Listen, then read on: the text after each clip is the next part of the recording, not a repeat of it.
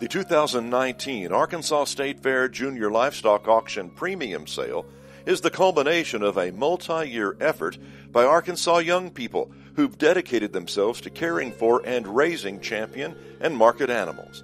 For many of them, it's the first time to have their livestock judged to be Grand or Reserve Grand Champion. The youth are grateful for the financial investment of sales sponsors, including Arkansas Farm Bureau and other organizations, which supports their collegiate education and helps prepare them for a potential career in agriculture. Today I have with me Love Potion. I was selected Reserve Grand Champion Market Goat at the Arkansas State Fair this week. This is my first year showing goats. I've mainly been in the cattle industry, but my friend Kaylee Stone has ventured me into the goat industry, and I've been blessed to have so much help from the Stones and Kaylee herself to help me with this. It took a lot of hard work, duration, late nights, early mornings, and a lot of hot days of work. Just staying determined, knowing that it's not always going to go your way, one man's opinion, and you've always got to learn just to get up when it doesn't go the way it should.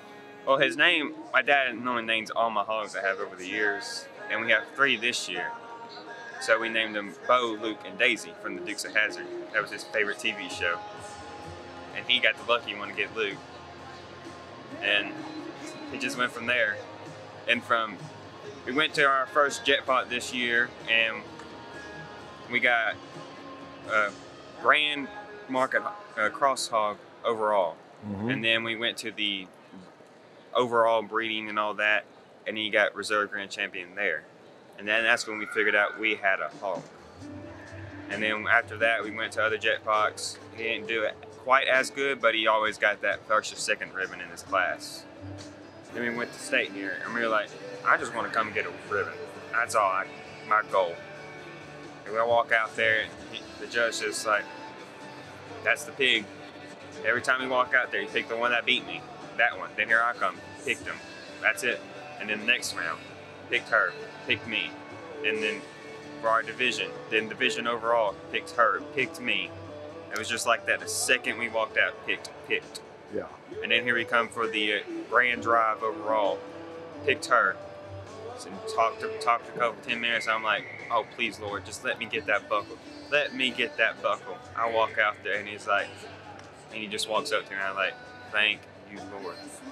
That's all I really care about is that buckle, which is what I'm wearing right now. This is my second year showing steers. I've helped my friends with steers along the way, and I've always just liked them. I have shown heifers this is going to be my 5th or 6th year showing, and I've just always loved it. I can't get enough. It means a lot. I've worked all summer long. I've worked hair all summer. I've skipped football practice to come and do this. I've done a lot of stuff and required a lot of stuff just to be with my steer. It's awesome. I wouldn't trade it for the world. His weight, he was really good. He's really sound normally. I mean, the only thing that was different about him is that he had his legs spread out a little bit more than what he needed to. But if I would have fixed that, he would have won. But I'm happy with what I got.